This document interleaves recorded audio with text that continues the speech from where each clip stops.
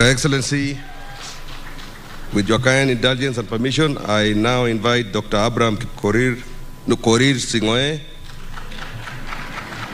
Secretary State Department for Foreign Affairs in the Ministry of Foreign and Diaspora Affairs, to take his place and podium for the oath of office.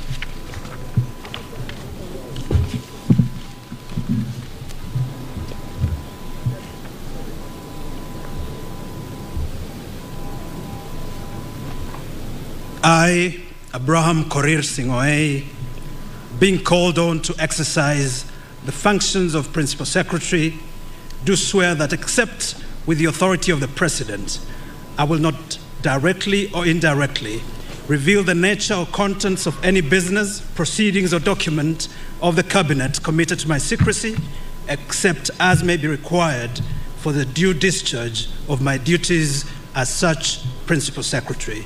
So help me God.